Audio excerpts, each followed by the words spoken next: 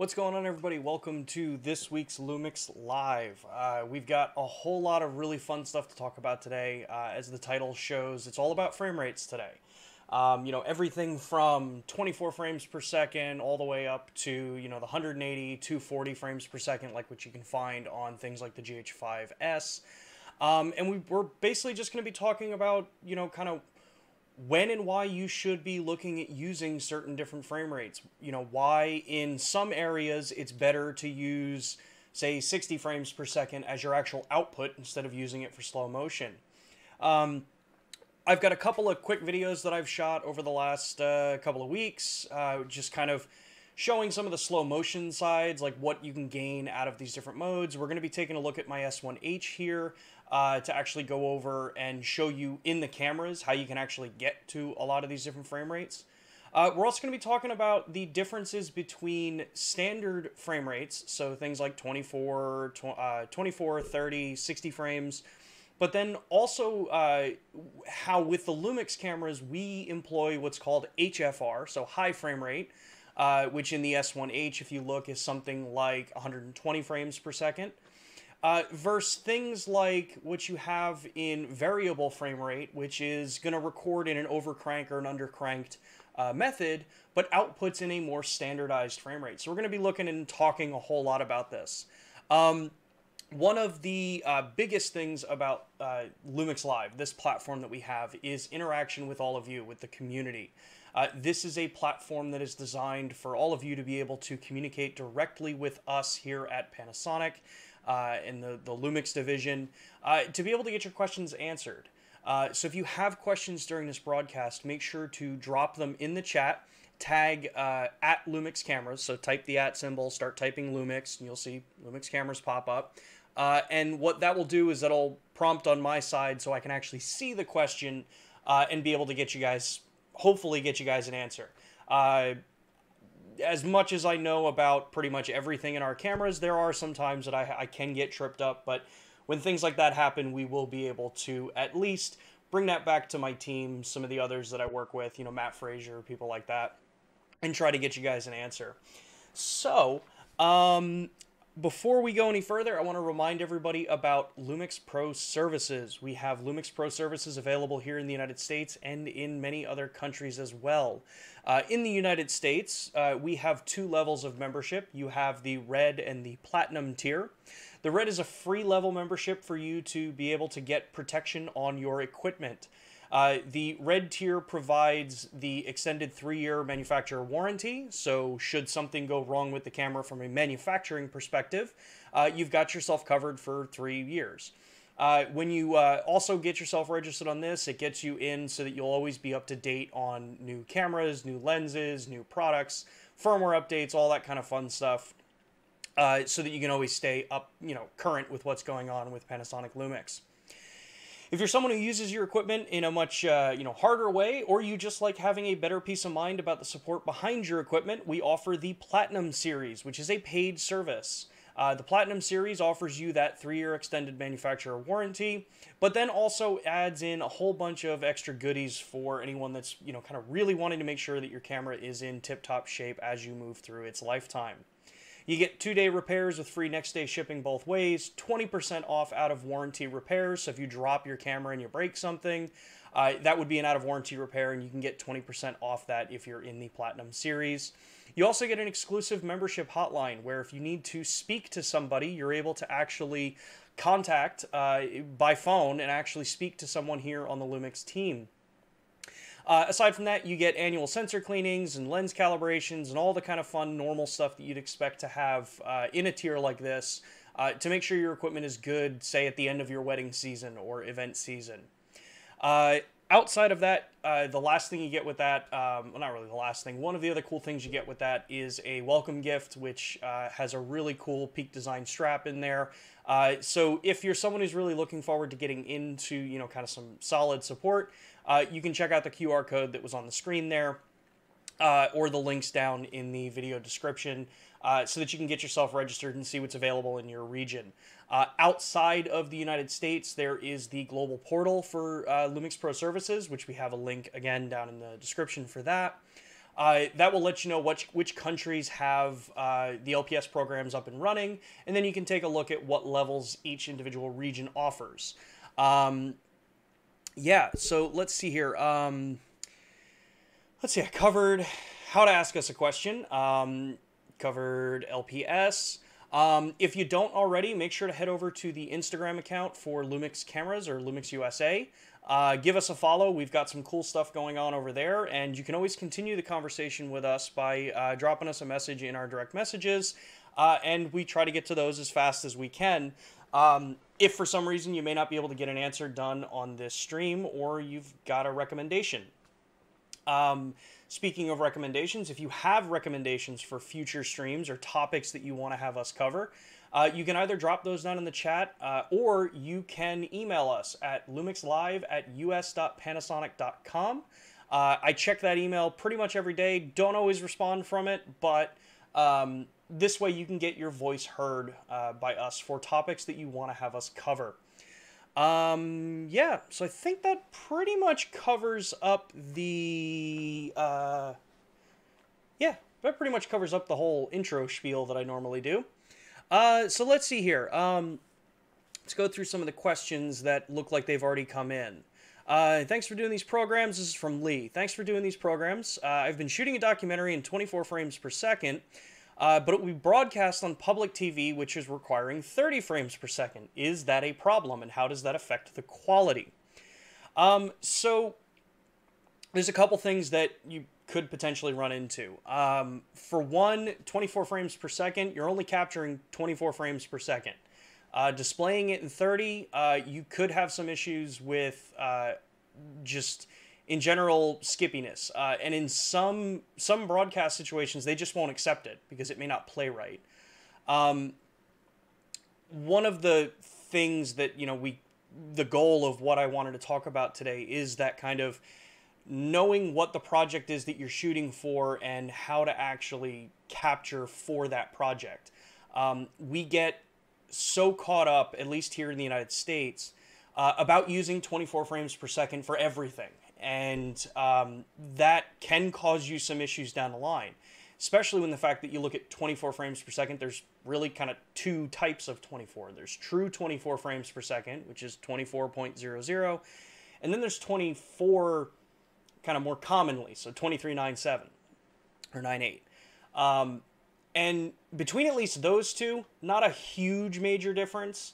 But 24 to 30 frames per second, you could run into things like some audio issues. As the clip gets longer and longer, your audio sync is maybe not going to really match up the way it should. And in most cases, there are software solutions that you can try to maybe, kind of help build that image up or that 24 frame into a 30 frames per second. But ultimately, one way to just really test if it's going to work fine is take your 24p project that you have, export it in 30 frames, and watch it. Watch it on a display, on a TV, computer, phone, wherever you think it's actually going to be output and viewed, and do a kind of visual check of it. When you do things like that, you may catch stuff that you didn't really recognize up front. You may notice audio start to, desync, things like that. So image quality-wise, not going to really see a difference there. Probably the biggest thing that you're going to see is that image quality between 24 and 30 frames per second is really going to come down more to motion cadence. 24p, you really got to be careful with panning. There's a whole discipline about panning in 24 frames per second. 30 frame makes it a little bit easier. So you don't get kind of skippy looking footage as you pan. And really, you just kind of have to look at the project and see what the requirements are. That being said, in some cases, because I'm not a broadcaster, in some cases 24p might be perfectly fine with the broadcast studio that you're sending it to. Work closely with your client in situations like that. Make sure that you've got all the information you need for capture, and if for some reason it's not exactly what they need, work with them, and they probably have a resolution that they can help you with. Let's see here. Lumix cameras. So about frame rates, is it a bad idea to film at 60p for best AFC performance and then convert it to 30p? I presume dropping into a 24p timeline would cause a lot of artifacting. So, this is a conversation that Matt Frazier and I have a lot, actually.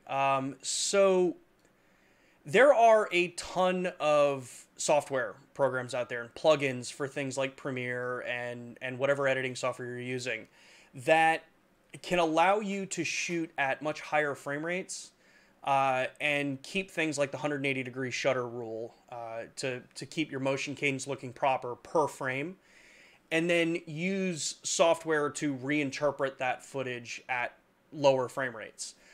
Basically, where it'll either throw out frame rates, things like that, and it can be very beneficial. It will add a little bit of time into your post workflow. And particularly to your point, shooting in things like 60 frames per second, 120 frames per second on the S1H, things like that, the more data that the camera's capturing, the better the performance can be. You kind of just have to look at it, on your side. Converting from 60 frames to 24 frames per second, I don't really think you're going to run into any kind of major noticeable artifacting or issues as long as it's done right. If you look at a number of filmmakers, especially I would say especially in the video or the wedding video filmmakers, shooting 60 frames per second to get your slow motion footage in 24 is fairly common, because up until recently the frame rates for a 24p output was basically limited to 60 frames, and in pretty much most of the cameras out there, that is what you're limited to. You have to shoot 60p, output in 24, and basically just make sure that the software is doing the conversion correctly.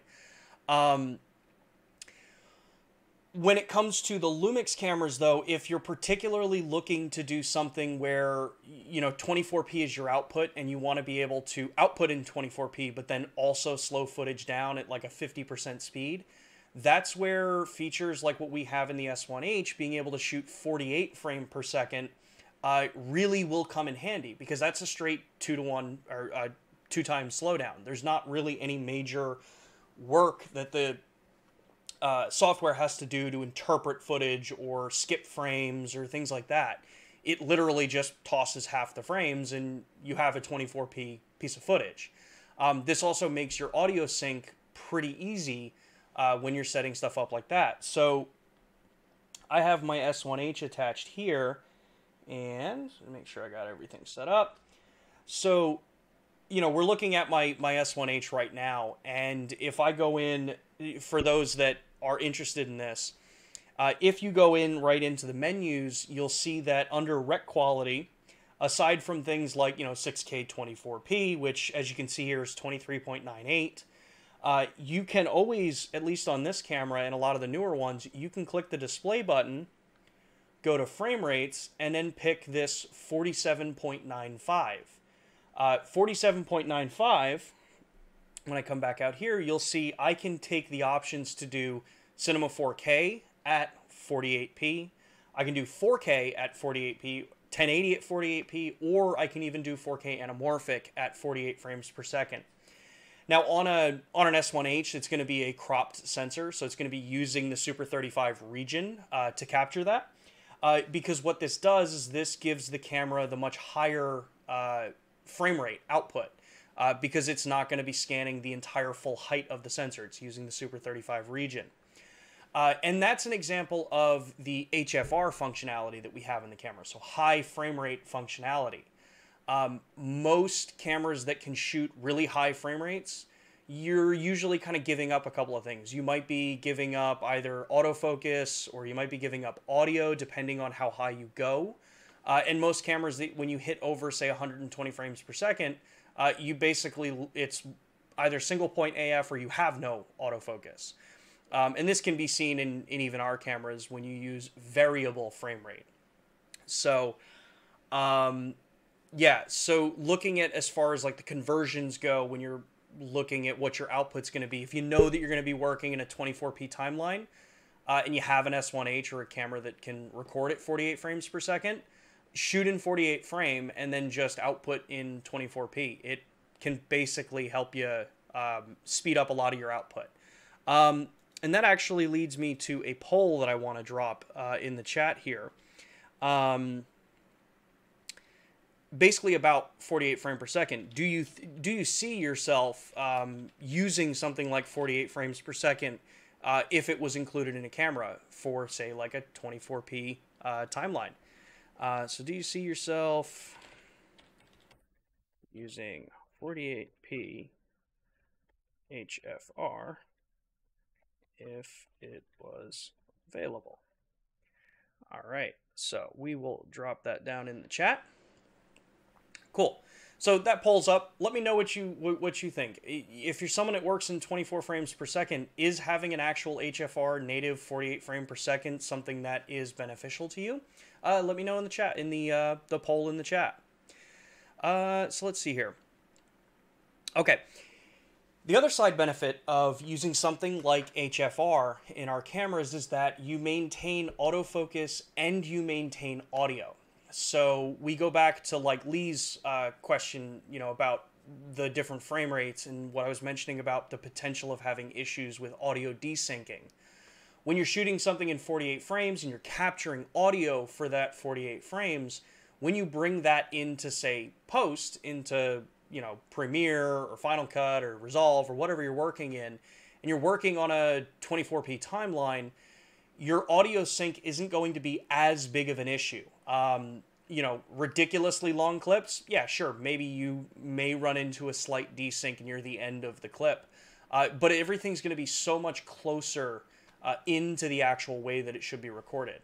So that's a benefit of HFR. And with the S1H, you've got 48 frame per second HFR, and you also have 120 frames per second HFR for things like 1080p.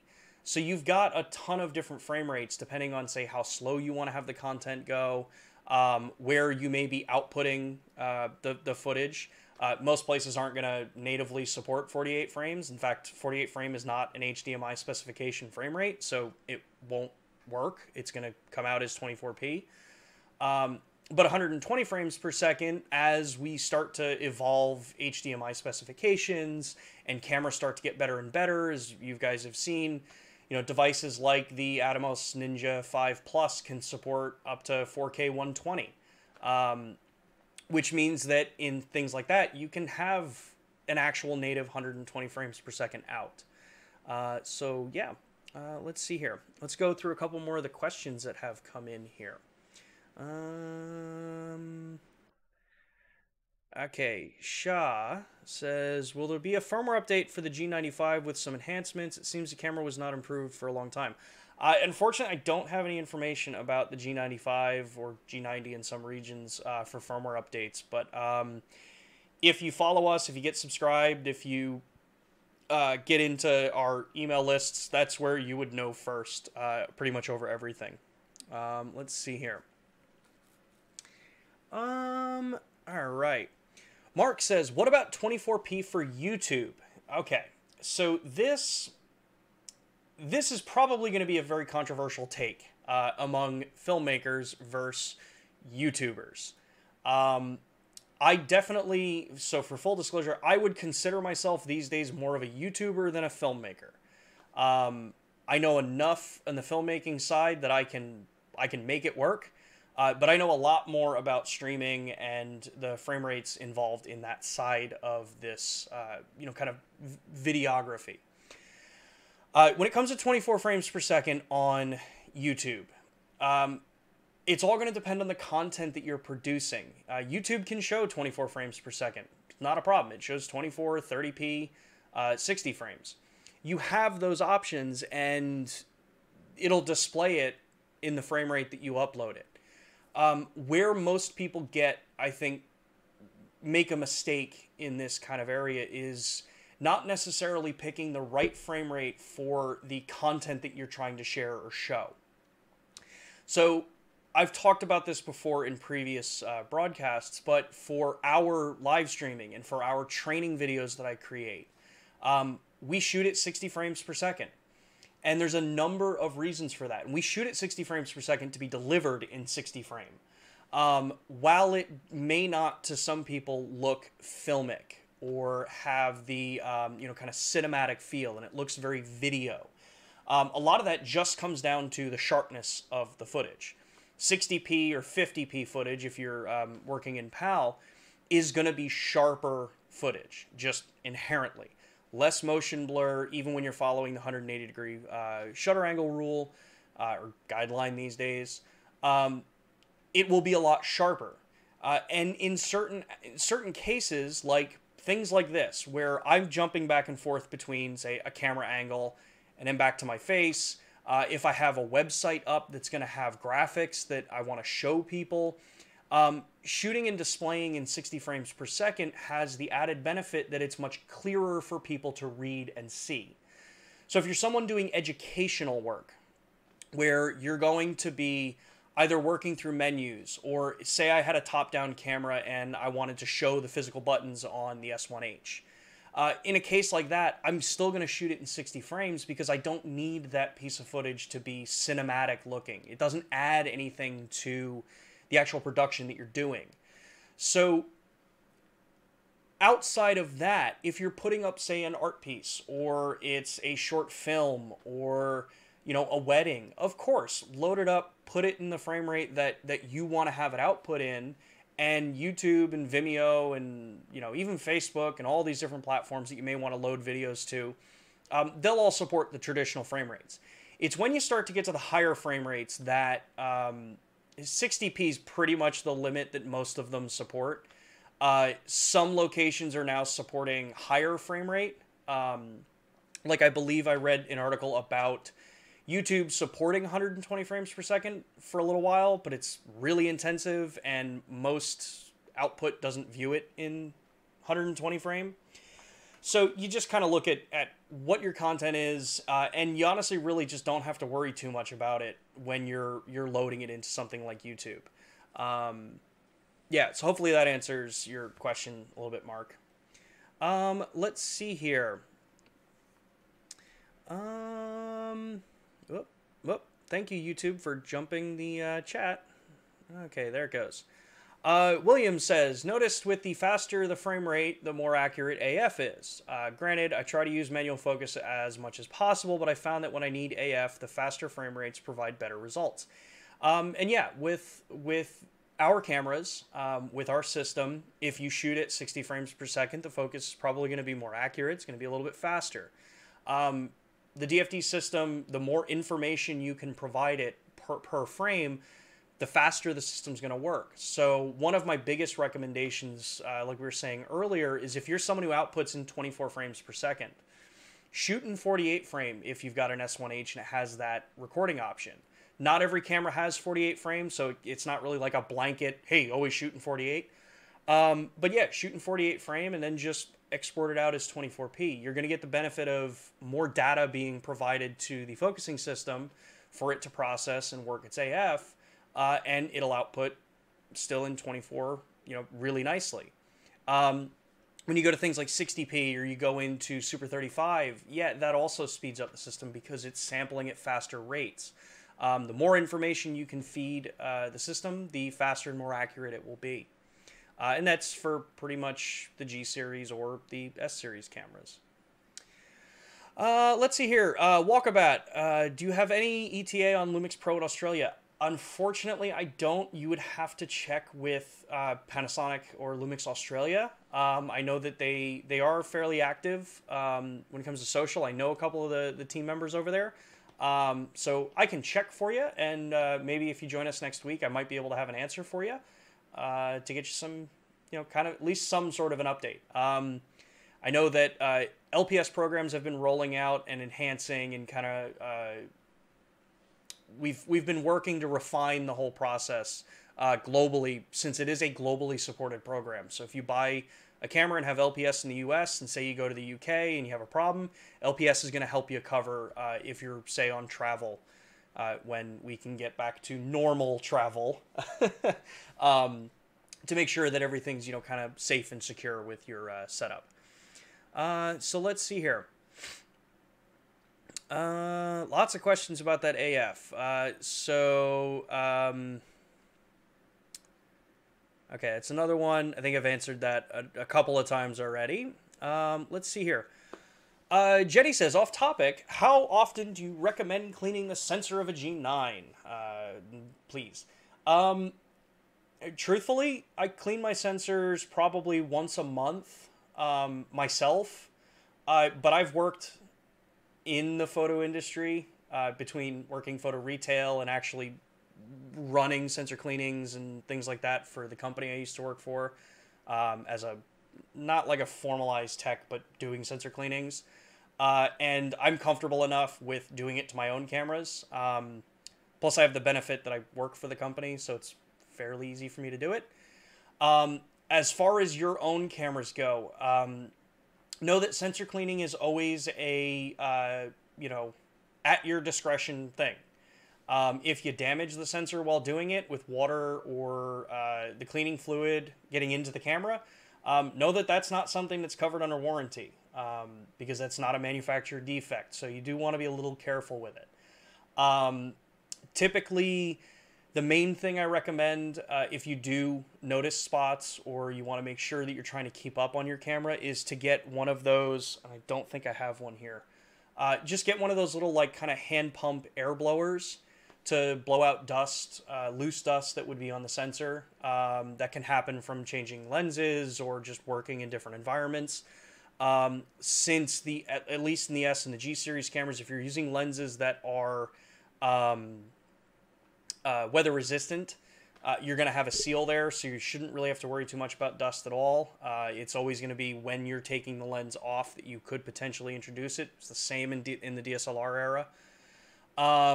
But yeah, I do mine about once a month, but that's because I'm neurotic with it.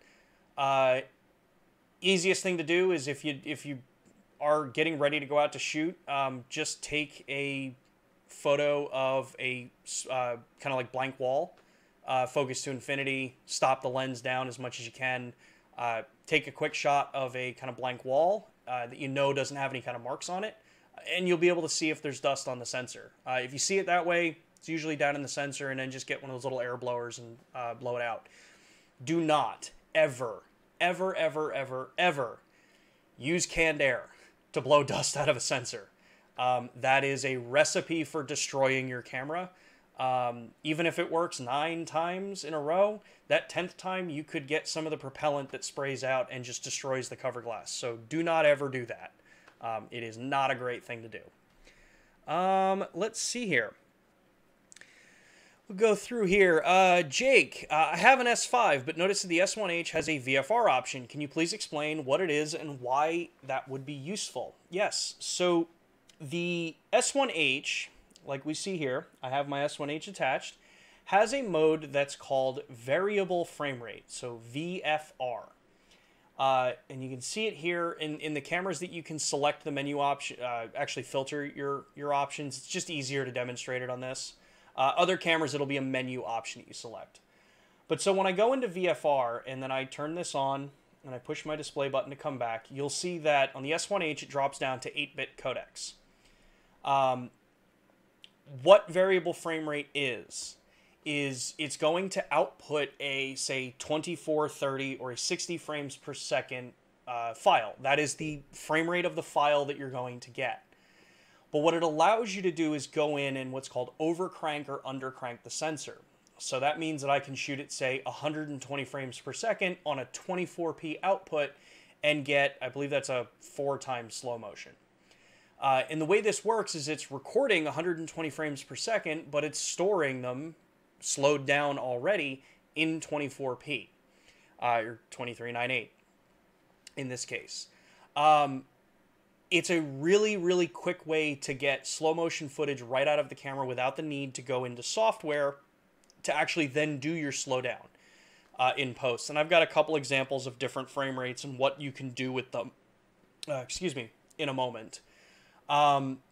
The difference between the S1H and an S5 is that the S5 has what's called slow and quick mode.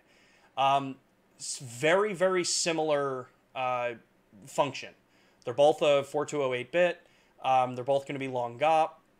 and they're both going to say what is your output frame rate that you're looking for, so 24, 30, or 60. And then in slow and quick, you have different frame rates that are just selectable. They're statically selectable. The S1H, the GH5, GH5S, they have the full-blown variable frame rate functionality, which is similar to like what our Vericams do in some of the higher-end cinema cameras. That lets you pick more increments between each one. And then on the other side of it, you can undercrank the sensor. So output at 24 frames per second footage that may only capture 2 frames per second. So it's a really quick, easy way to do things like, time-lapse or hyperlapse videos by using HFR, or in the S5 using slow and quick. You just go to the quick side. That's really the main difference between them. Variable frame rate, high-speed shooting, if you're on an S1 or an S1R, or slow and quick in the S5, they're pretty much the same thing with just a couple of different customization options between each camera. And a lot of it just comes down to, if you're in an S1H and you need high-speed filming like that, you're probably going to have a lot higher needs for certain things. So that's pretty much the main difference. So hopefully that that answered your question about the frame rates.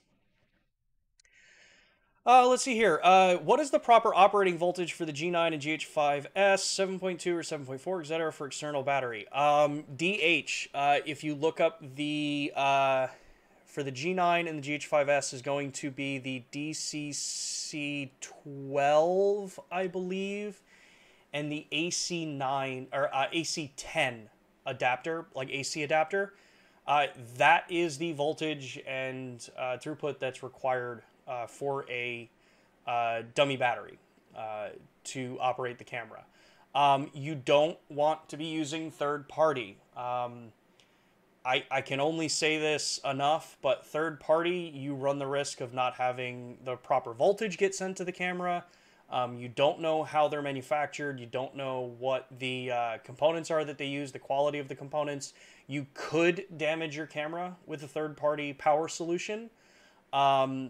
So I'm a big stickler on this. I never recommend third-party power solutions like dummy batteries. The newer modern cameras that have USB charging, that's a little bit of a different story because those are standards. USB PD is a standardized power delivery spec.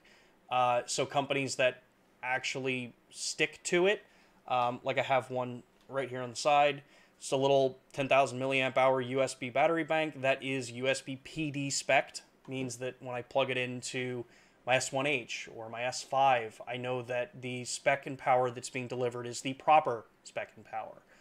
But yeah, so DH, look up the, I believe it's a DCC12 and an AC10 AC adapter. That should give you the information you need. Dennis, hey, do you know if there is a specific setting to enable for 10-bit HDMI output? I tried recording external ProRes via my Blackmagic Video Assist 12G for client, but had lots of 8-bit banding artifacts. Which camera are you using, Dennis? With a lot of the S cameras, a lot of the newer cameras, you don't have to specify the output for 10-bit. When you put the cable in and you put it into the device, as long as you've got a 10-bit codec selected in camera, it's going to output 10-bit. If you've got an 8-bit file selected, like on an original GH5, if you wanted 10-bit output, you had to actually go to the menu to say, I want 10-bit output. The newer cameras, you don't really have to do that. So, yeah. If you let me know, Dennis, which camera you're using, I might be able to help a little bit more. All right, let's see here. And as Ulrich points out, with Europe using 25 and 50p, everything that I'm talking about with, the different frame rates, there's always going to be, actually 90% of the time, there's a PAL comparative to it. So when I say 120 frames per second, that would be equal to, say, like 100 frames per second when you have the camera switched over to PAL. So the pull downs are going to be the same. The one that doesn't exist, to my knowledge, is 48 frame. but you would be using 50 frame to output at 25 anyway. So it would be pretty much the same. Actually, it is the same thing. So let's see here. Let me bring up some of these clips. So, you know, when we talk about frame rates, one of the most common things that people do with high-speed filming, so we're just going to focus on high-speed right now. When most people think of high-speed filming, they think of the purpose of doing slow motion. And there's a lot of things that you actually have to consider when you want to shoot slow motion, depending on the output that you're trying to put it into. So say if you want to do things like the videos I'm going to show in a second, which is a match being lit by a flame. So flame is already running, taking a match, putting it in, watching the flame, you know, kind of ignite. Normally, when it comes to frame rates and shutter angle, a lot of times you'll find a lot of different opinions as to, well, what shutter angle should you use? If you're shooting at 120 frames per second, do you shoot at 180th of a 180 degree shutter angle, which would be 240th of a second shutter speed? You know, how do you make that decision? And it goes back to that output. You know, what is it you're trying to show? In the clips that I'm going to show here, which we've got here, this is a number of different clips. So these first two are 24 frames per second, but you'll notice that it has real choppy, kind of staccato looking footage. And then now we're going into different levels of slow motion into that. What you end up running into is, if you're trying to show something and you want to have really good fine detail of every frame, you're going to want to shoot that piece of footage in staccato, so a faster shutter speed. In my case with these particular clips, we're shooting at a 45 degree shutter angle. So we're doing it pretty quick. Trying to be, you know, each individual frame is going to be capturing as much footage as it possibly can, and it needs to be doing it very quickly.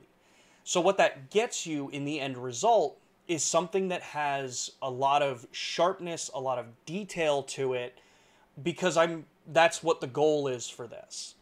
You know, as you watch right here at a 45 degree shutter angle, while this match is being lit, you get to really see every little piece of detail as to how that flame is propagating through the match itself, versus when you start looking at the 24p, it's real quick. You know, matches light very fast when you're doing it this way. And varying different frame rates are going to give you different slowdown effects. So all of these are output at 24 frame. This one is, you're seeing 240 frames per second being slowed down into 24 frame, so that you get that really slowed piece of footage. And then as we continue going on, you know, that's where you look at the difference between, do you want HFR, do you want variable frame rate to look at the different speeds that you can get. Variable frame rate in most cameras that we have is where you're going to get your slowest slowdown footage, where the other, the high frame rate modes are going to be more of the standard. So you kind of have a little bit of different effects that you can get out of each of these as you kind of pick which one works best for your shooting. So why shoot with shooting at these high frame rates? What's the benefit of shooting at a normal, you know, kind of shutter angle? Well, that's going to let you do things like have a little bit better motion cadence if you're trying to fit it into a 24p timeline. You don't want it to look so quote unquote video. You want it to look more, you know, kind of filmic. You want to make sure that you're picking the right shutter speed so that it, you know, kind of makes the best sense for the output that you're going with the motion cadence. Let's see here. A couple of the other questions came here.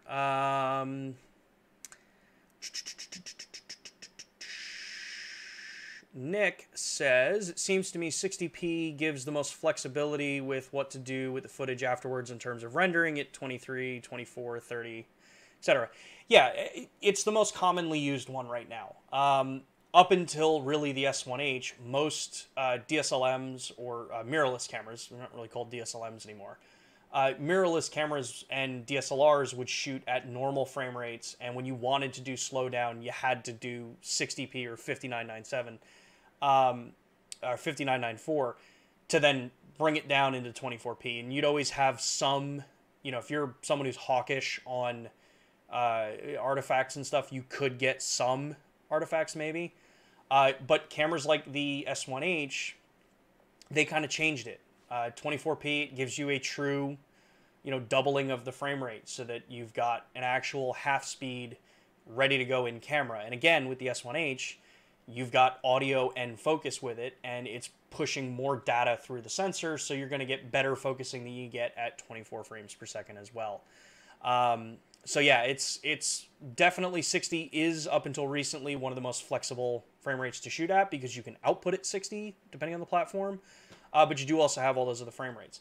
The thing you want to keep in mind with it when you're shooting in 60 is the motion cadence. That's where software, I think one is called Twixtor. I'm not 100% sure. I'd have to look that up. But there are plugins that you can get that will match motion cadence properly for you. You're going to spend more time in post, but it gives you more flexibility with what you want to do with that piece of footage afterwards.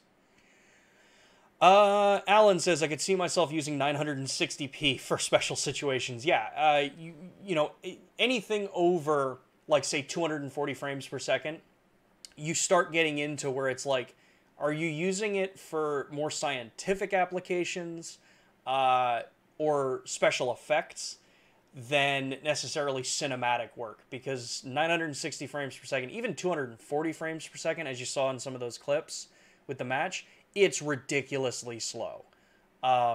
So yeah, the faster the frame rates get, the slower and slower the output becomes when you're working in 24. And again, that goes back to the storytelling that you're giving. In some cases, that high of a frame rate actually makes no sense, because a 1 second clip now becomes a 30-second clip or a minute and a half clip. I'm a big fan of watching things like the slow-mo guys, and I love when they put up the slow-mo clip. They did one of like glass breaking and watching the crack propagate. And that clip itself was only a couple of seconds long, but then they actually uploaded the full slow-mo piece up there on YouTube, and it was like 9 hours long. So yeah, you have to just watch, what you're going to be doing with it. So, let's see here. I've had a G9 for 2 years. Seems photos from back then are sharper sometimes. Not sure I'm following. Oh, for the sensor cleaning. Okay. Yeah, so, Jetty, it would be, if you notice that, like, things may not seem to be as sharp, as they would have been before, sensor cleaning can be something to take a look at. Usually, if you use something like, I love using these little, like the little aperture MCs, because they're stupid bright. Well, I have the brightness turned down on this one, but they're super bright, and when you hold the camera with the lens off, you can kind of shine it and reflect through the sensor and cover glass to see where there's dust. Using a quick, kind of air blower, like the hand pump ones that I was saying, that can usually cause a really big change if there's a lot of dust on the sensor. But if something like that doesn't work, then you want to start looking at wet cleaning, which is relatively a skill on its own. So you have to kind of judge. The best way to tell if you need it or not, or if it's something that's going to be beneficial for you, is to, take the lens off, look at the sensor, see if you can see visible dust. If you can, then yes, it's definitely impacting your image quality. The other thing to look at is making sure the rear element of your lens is clean. It's an often overlooked part of the image pipeline. A lot of people will always make sure the front of the element's clean. But say if you take a lens off and then you're not paying attention and you happen to like just barely touch the rear element with the finger, or you put it in the bag that one time without a rear cap on it because you're in a rush. We all do it. You can cause bad image quality through things like that. So yeah, hopefully that helps, Jetty. Let's see here. Back in.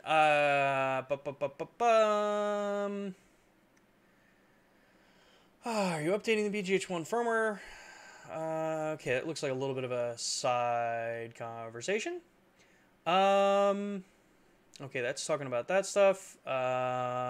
William would love to see 48p as a firmware update to the S5 if the image processor supports it.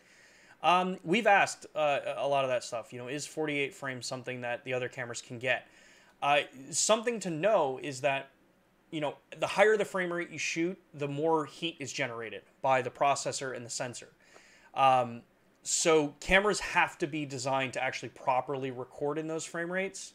As it is already, if you look at the S5 versus an S1H, you know, the S1H is actively cooled. It's got a fan that cools it that still maintains weather resistance. And that's a camera that can do unlimited recording in all of the modes. The S5, which doesn't have active cooling and uses chassis cooling, you do have time limits on recording because of the thermal load that gets built up.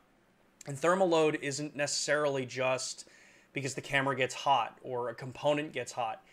Hotter sensors produce noisier images. So there's always a balance between, even if a processor could do it, is the image that's going to come out of it as you're shooting that, is it going to still be the image that you're expecting out of it? So it's always a little bit of a balancing act. But Matt and I have asked about 48 frame in future firmware updates if it's possible. I just don't have an answer one way or another if it is possible or not for you right now. So let's see here. Jonathan says, who even says no to 48p, lol, almost 36%. You know, to be fair, there are a ton of users out there that would never use 48 frame. You know, to the point, like I was saying before, the vast majority of the content that I produce and I deliver is actually shot and delivered in 60p. There's not really a need for me to shoot in 48 frame. If I want to slow down, you know, a 60p piece of footage, I'll shoot 120 frame, which the S1H does for me. So, but to your point, you know, there's seeing that, you know, 2/3 of the people that have voted can see yourself using 48 frame. You know, it's definitely a really cool, awesome thing that the S1H has. So, let's see here. Let's see here. Where was I question-wise? There it goes. William says this is the way. Yes, this is the way. Super Zero. On the GH5 Mark II, in the focus menu, one area AF moving speed. How does that differ from the speed in the custom AF settings? One area AF moving speed is literally just how fast the focus box moves when you're using the cursor. It has no impact on speed of the focus. It's just, if you're using the cursor and you want to go from the left to the right, up, down, it's just how fast that box moves. Pretty simple little feature that's in there. Let's see here. Blackbird says, which mode on the S1H is better for slow motion? 120 10-bit with audio mode or the 120 VFR mode? This is a great question. So, when you look at your output, how are you going to be using the footage? If you are going to be shooting in log and you want to be editing this footage and mixing it in with some other properties that you might be shooting, say if your end goal is a 24p output, right? HFR will be the better way to shoot. HFR, it's a actually native faster frame rate. So it is 120 frames per second. It's also in a 10-bit, it's a 10-bit codec. So you're going to have more flexibility to actually edit it in post, where the 120 frames per second VFR is an 8-bit codec. So if you really wouldn't want to shoot 8-bit codecs in Vlog or Vlog-L, depending on what camera you're working with. I'm sure some of the other users in the chat that shoot high speed would tell you probably the same thing. But when you use VFR, it can 100% work for you if you're just shooting in, say, like 709 or Natural Profile, and you're not going to bring it into an editing software. You don't need to really do anything pushing colors or anything. That's where VFR can really be a good, quick way to get yourself some high-speed footage. The other advantage, too, is say if you're doing something for social media, as much as I know a lot of people hate the idea of shooting things like vertical video for social media. If you need to film something ultra quick and deliver on site to a client, that's slow motion, shoot 120 frame in VFR, hold the camera vertical, make sure you're in the MP4 mode, not MOV. Make sure you're in MP4, and then you can use the LUMIX Sync app and send that MP4 120 frame, which would be output in 24, right to your phone to then be able to quickly deliver and actually post. So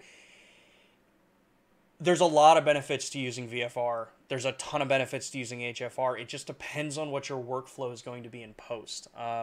Yeah, general comment. Doing color grading, shoot HFR. Not doing color grading, shoot VFR. Let's see here. Again, thank you, YouTube, for jumping the comments. Dennis says was the S1H. Also had 5.9K 10-bit selected in the codec option. Was wondering if there was any specific 10-bit HDMI output settings. So there is no 10-bit HDMI output settings, but if you're shooting 5.9K 10-bit in camera, it is downsampling, or it's only outputting 4K in ProRes. Because 5.9K isn't a resolution that goes out there. So you're getting a 4K piece of footage, not 5.9K.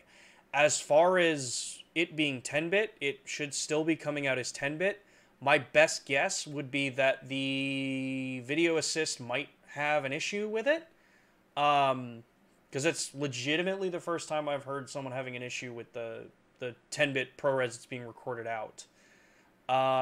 But yeah, there isn't going to be a specific 10-bit out in the HDMI options like the older cameras had.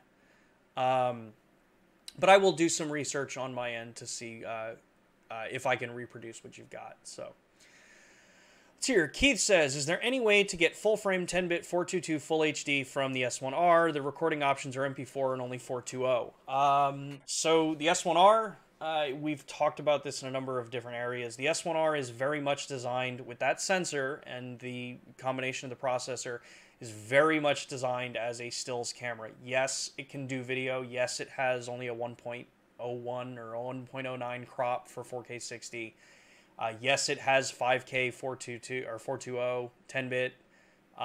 You have 10-bit 422 over HDMI, and I believe that's in 4K.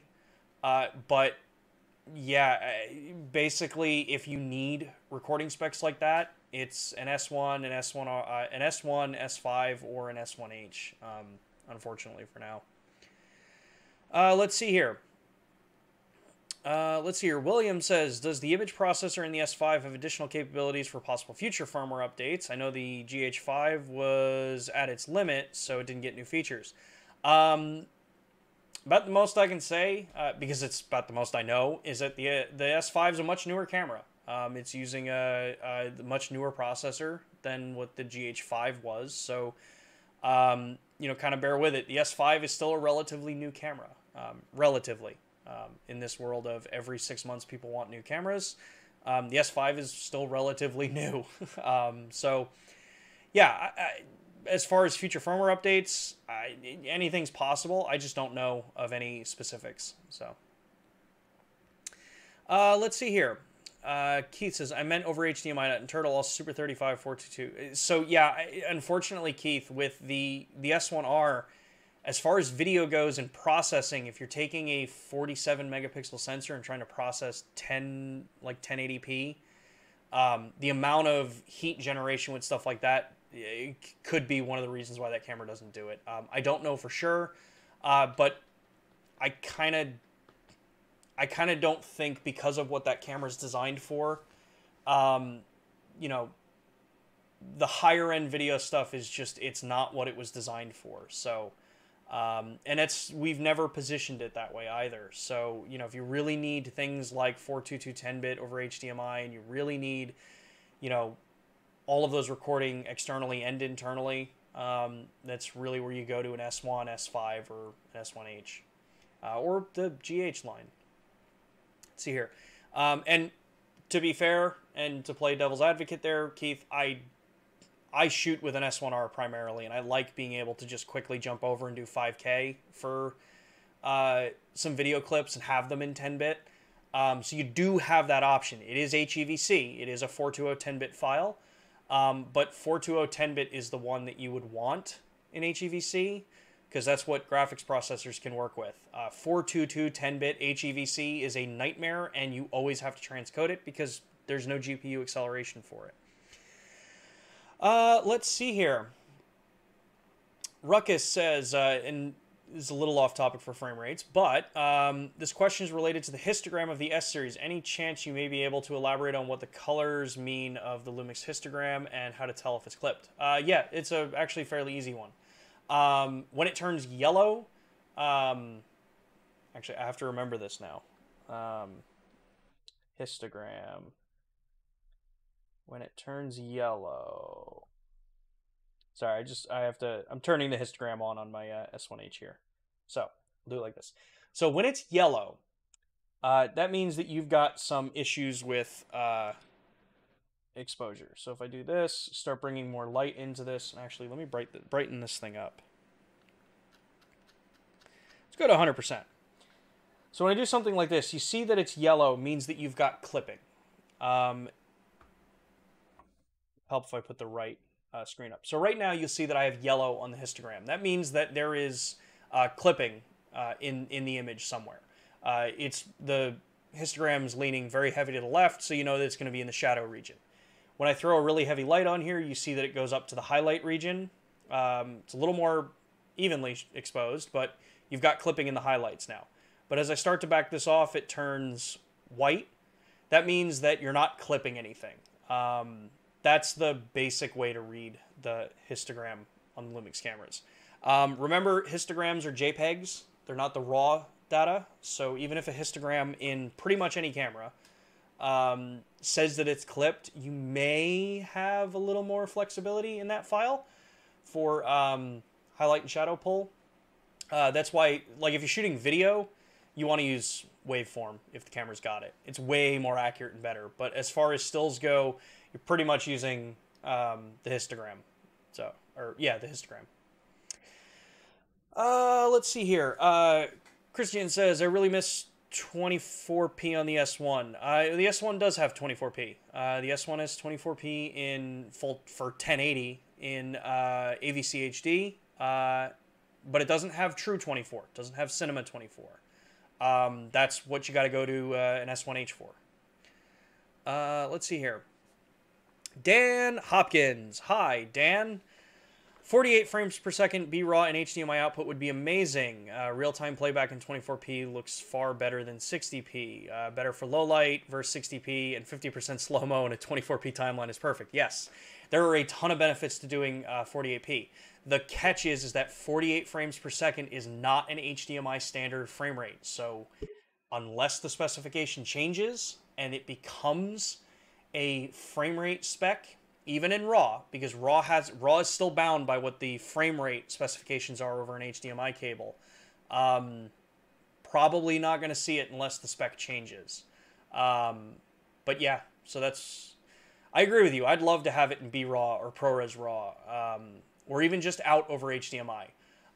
What I do know is that 120 frames per second is a standard. I mean, monitors, the display I'm using right now, actually 2 of the displays I've got set up right now, are feedback in 120 frames. So that is a spec. But yeah, 48 frame, it's that weird one that works great for editing and capture, but no one uses for display, other than I saw someone commented about The Hobbit, which was shot in 48 frame and displayed in 48 frame in some cases. Typically it gets called the soap opera look. So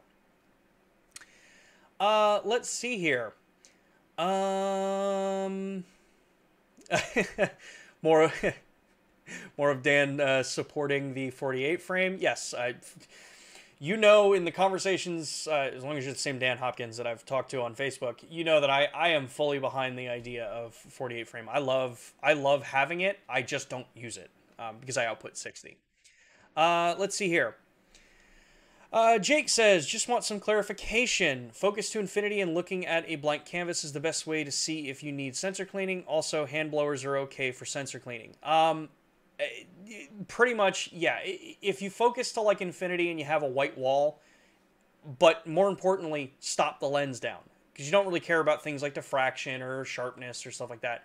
What you're trying to do is you're trying to focus anything that's on the sensor.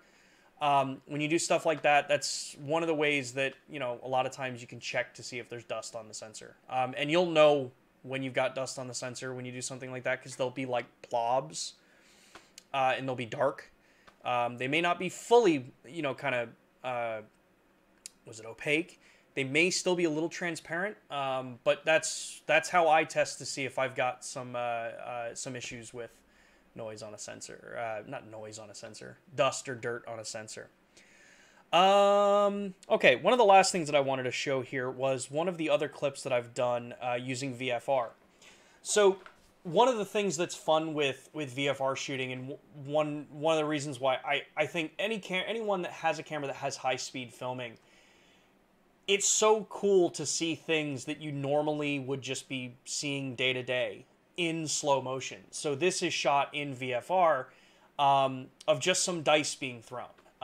These are dice that my wife uses for Dungeons and Dragons, and you know, you get some cool light setup, you start playing around with it, and it's so much fun to actually just start messing with this and actually displaying it. So the cool thing with this, and the reason why I'm showing this clip, is that one, it's ridiculously slow. So you've got some really awesome frame rates and detail that you can pull out of an image like this. This is shot in the 709 color profile, so it's pretty much shot so that I can just deliver right away. I didn't want to edit any of this. But what you realize is that that die was only spinning for a couple of seconds, versus when you put it into VFR, how long that die is still just spinning for this. It makes for some really cool, fun things to shoot. In some cases, it can be novelty, but it's always fun to actually play with stuff like this and just find ways that you can work it into your workflow. With our cameras, like I said, the variable frame rate, there's not going to be any autofocus, depending on the camera that you have, though. The GH5 Mark II, I believe, you can do push AF before you start recording in VFR. So that means you can use the back button AF, have it acquire focus, and then start rolling. And then after that, it's manual focus.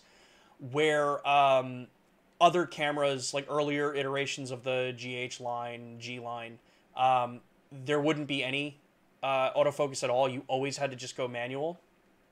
So that's some different options that you've got there. And then, like I said, there's no audio. So if you wanted to, say, add an audio track to this of like the die and then slow it down, that's where you'd go in and just do some Foley work and, you know, record an audio clip of die, slow it down to match what you've got on here, and then you've got it. And that's kind of what I did here. So you can hear the audio coming through that I just captured lightly on the in-camera microphones of the match actually lighting. And then when I start doing into one like this with the speed ramp, I just slowed the audio down that I had. So I was able to actually kind of add in audio of the match actually igniting and getting that cool sound. And then in some cases, you'll see that there is no audio because I didn't put the audio in. So you're able to actually kind of either create it or just work with it. You get some really cool effects. This can be cool for situations where maybe you want to be able to do, say, like post work. You want to add a slow motion piece of footage into a client's piece as B-roll. You're not really going to have to worry too much about the sound in a case like that. So I'm going to let this clip finish out, and let's look and see what other questions we've got here. Oh, wow, it's already 5 after 2. Well, here in Texas, it's 5 after 2. So we got time for a couple more questions, but everyone seems to be hanging around, so we can run for a little bit longer if everyone wants to, you know, kind of hang out. I always like these streams where, you know, we've got such an active crowd here. You know, you guys are awesome. Guys and gals are awesome for all the comments and questions that you guys drop in here. So really excited that everyone always joins with these things. Let's see here. Lumix cameras, is there a universal base frame rate with which you can achieve kind of everything? Cinematic look, slow-mo, etc. Not really. I mean, as software gets better and better, you do start, like I said earlier, you do start to get to the point where you can shoot 60p or 120 frames and then use AI with the graphics processors and software to start creating everything else. And who knows, maybe that will be what happens one day. But as of today, there's not really like a base, do this and it'll do everything that you need. It is still incredibly important to make sure that you shoot and create the content knowing what your output is going to be. I said it before, things like training videos or demonstrations, like cooking shows, stuff like that, it doesn't really make sense to shoot it in 24 if you're trying to show detail in the frames. Things blur too easy. Sure, it looks aesthetically pleasing in some cases, but in a lot of cases, it may not actually help the story that you're trying to tell. And the story can be how to use a camera, and here's a training video on it, or here's this couple's beautiful wedding, and we want to show this. You would pick different frame rates for those different outputs. Yeah, filmmaking and cinematography, it's not an easy thing. There's not a one button will do everything for you. You know, you ask 10 people what their recommended settings are, and you'll get 10 different answers. Let's see here. All right. A lot of people hoping for 48 frame and really loving 48 frame. Yeah, so cool. Keith, comment. I have an S1, S1H, and S1R, but my client wants as many points of view as possible. Also, I have an M1 Max, so 422 HEVC or H.264 is not an issue. Double check that. I do not think the M1s actually support 422 10-bit HEVC. I am happy if I'm proven wrong, but I'm fairly certain the M1 chips don't natively support it. Because there's a reason 422 HEVC is, like 10-bit HEVC is still a bit of a challenge, so.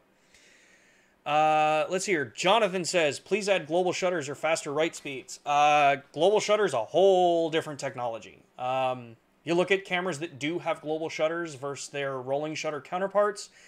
Typically, there's a noticeable dynamic range drop when you go to a global shutter. Unless technology massively changes, yeah, probably not going to see it in cameras anytime soon kind of thing.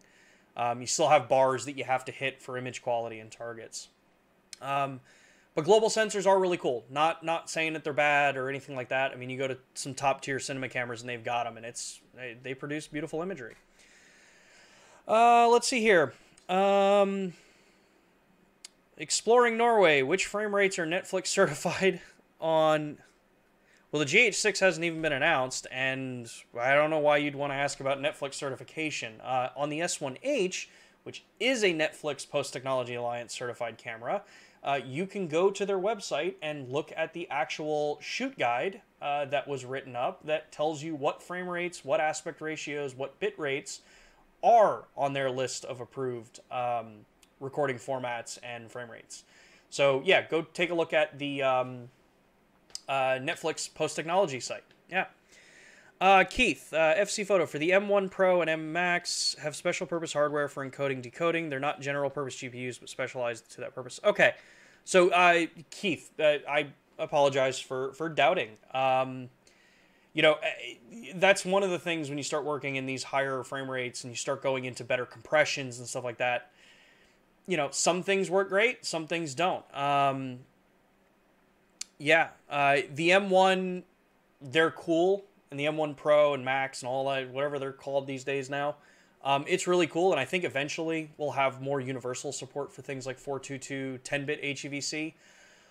But the fact is, 90% of people that are going to be filming 420 10-bit is going to be relatively indistinguishable to 422 10-bit for the vast majority of what people shoot. Unless you're doing green screen and you really need to be able to see that level of detail, it's not as big of a thing right now. But let's see here. I've done a few tests when dealing with video. If the dice never stops, we are in a dream. Exploring Norway. Yeah, right? Cool. All right. Well, that looks like we've wrapped up most of the questions here. I want to thank all of you for tuning in and asking some awesome questions and taking part in the poll that I got in there. I'm going to actually end that as of right now. Yeah, this stuff is awesome. I love doing these streams. It's so much fun to actually be able to have conversations with all of you, even though they're in chat, in text. It's just so much fun to be able to actually communicate and work with all of you to, hopefully answer some questions and share some knowledge and things that we can do with our cameras. Wow, my brain just totally froze. Yeah, so thank you everybody. As a reminder, Lumix Pro Services, we've got that available for everybody. We've got that available in the US for Red and Platinum membership, so you've got a couple different levels that you can take a look at. Globally, we have other available options as well, so you can definitely go take a look at lumix-pro.us if you're here in the United States, or just check the links down in the description to see what's available in your region. If you don't already, I would love it if you would go over to the Instagram account for Lumix USA and give us a follow. Link is in the description as well. That helps us out, and we can continue the conversations over there. If you want to catch these broadcasts later or go back and take a look at something that we talk about in here and reference it later, we have a link to the playlist down in the chat as well that has every single one of the Lumix Lives that we've done for the last almost 3 years, save for like the first 3 because those were on Facebook. But yeah, otherwise, thank you all so much. We will be back next week. Next week's stream is going to be full house. We've got myself, Matt Frazier's coming back. Photo Joseph is going to drop in, either drop in or give us a pre-recorded thing. We're still working scheduling and stuff like that out. And Todd White will be joining us as well. And we're going to be talking all about audio and the importance of audio and how to edit audio. So I really hope you all tune in for that next week. If you haven't already and you liked what you saw here on the stream and the interactions you had, drop a like on this video. It helps me out tremendously in being able to continue to do these streams and just bring more content to everybody. If you know someone who you think might like these videos, share it. The whole normal, I have no pride. It's the whole normal YouTube spiel. Hit the bell icon, all that fun stuff, I guess. And yeah, outside of that, I will see everybody next Thursday at 2 p.m. Eastern Time, right here on Lumix Cameras. So thanks, everybody. Hope you all have a good rest of your day, too. Later. It would help if my thing actually went to my outro screen, wouldn't it? That was so anticlimactic. Anyway, goodbye, everybody.